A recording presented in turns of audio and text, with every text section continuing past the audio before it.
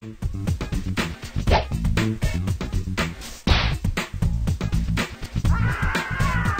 is Pole Position Remix by Nameco. This is a $2.99 game. You can see all the options, controls. Let's check out the controls. Transmission, steering, braking, handiness. Go back and we'll go ahead and play. Let's as you can see, this used to be my favorite, one of my favorite games when I was a kid growing up. I played this game all the time. I played the one version where you sat down, you had the gear shifter. I was so good at this game, I thought I was like Superman. If I hit anything, I'm gonna blow up. So you gotta have like nerves of steel. Extended play, remember those days? Extended play, that was always what you shot for. You younger guys don't have a clue what I'm saying. There I go, I blew up.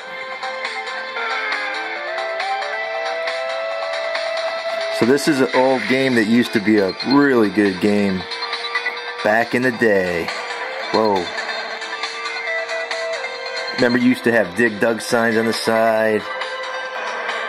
Well, those of us that could drive.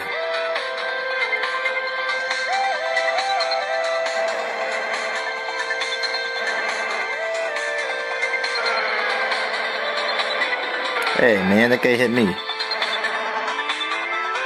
There's the Pac-Man, folks. This is an ancient game, man. This is a remix, old school. Crazy Mike remembers playing this when it was a real game. Somebody's got this in their old vintage game shop somewhere.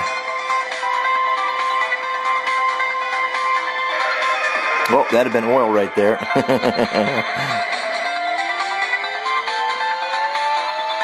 I think my extended gameplay is pretty much coming to an end. The turns are kind of wicked, man, in this game. They're giving it to me now. Oh, I was doing well. Passing streak 3. Passing streak of 100, that's what I'm looking for. Alright. You guys pretty much understand this game. It is Pole Position Remix. Whoa. Groovy music, man. Like 1980s Japanese techno right there, you freaks.